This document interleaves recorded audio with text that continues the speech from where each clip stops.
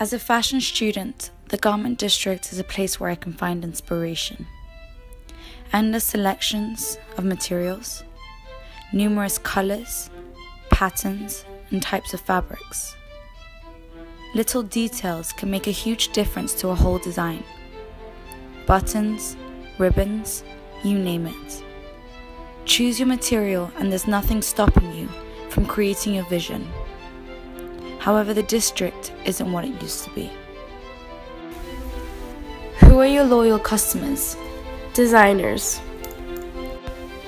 How have the customers changed over the years? We used to have more. High rent has led to many of the factories, shops, to close down. Cheaper labor abroad has led to manufacturers using other countries instead of the factories in the garment district. 95% of clothes sold in the US before the 1960s were made in the single square mile of Manhattan.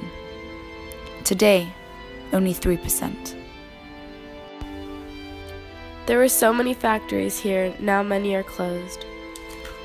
What happened? It started with retailers wanting more and more inexpensive products, not less quality but inexpensive products that could be produced elsewhere. Founded by the garment district's 575 property owners and over 6,500 businesses, there have been slight improvements. The Garment District Alliance was formed to improve the quality of life and economic vitality of Manhattan's garment district. Do you think customers notice the effects? Our customers complain that there are no stores anymore. The selection isn't what it used to be.